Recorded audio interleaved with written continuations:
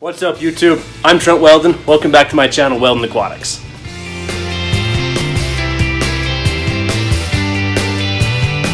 So today we're going to go through the scape for the Petsmart tank. So stick around. Alright guys, so today's goal is just to show you the generic scape we're going to do in this tank. Nothing crazy, but it's going to give you an idea of how easy it is to set up a tank within that $100 budget that we set. So the first thing we're going to start with, we're going to put some black sand in this one. I decided to go with black just to do a different contrast. All of my other tanks either are bare bottom or have a white substrate.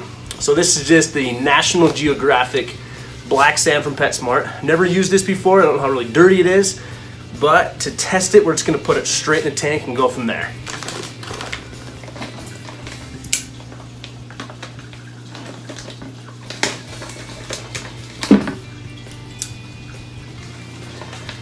So because I will have one, maybe two plants in this tank, that's one reason why I went with sand. I've had good success growing plants, and you can get the crazy aquascape tools, but with this sand, we're just going to use our hand.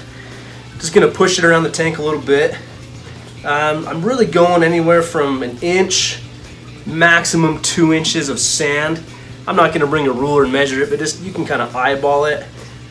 Some fish will push the sand around, and one big thing about this tank, remember we have the inlet for the filter on the bottom, so we're going to get creative, and remember we can't pack sand up right here, else we're going to just clog the filter with sand.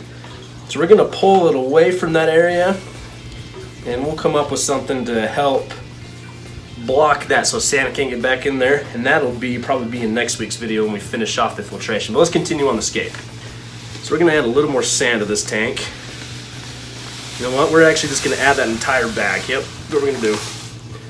So it's a 5-pound bag. So we just put in all 5 pounds of sand into this tank. I think that's going to give a nice base layer to allow you to raise it up, make a mound, really scape it however you think is going to be best for your tank. And one thing I'm noticing is this sand is very fine. I usually use pool filtration sand in my tanks, and it's a different granule, so I'm curious to see how this takes with water, works with fish, how the plants grow in it. But remember, everything we're using has to come from Petsmart on this tank. Alright, sand's in. I really just spread it around. I'm not going for anything crazy. And then I really would like to have used, tag off here, would like to have used real driftwood. This is just a plastic piece of fake driftwood I got from Petsmart. I'm trying to fit that budget. And again, we're just going to go generic. You know, just figure out how we're going to place this in here.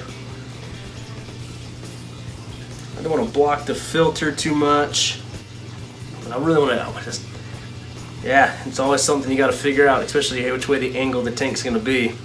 So I'm just going to kind of set it in there for now, nothing crazy. And that's it.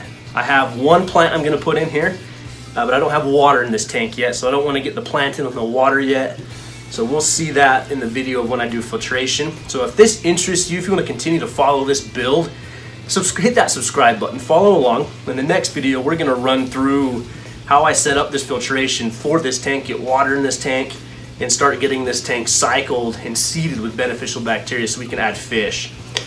So guys, I'm Trent Wel-Don, Wel-Don Aquatics.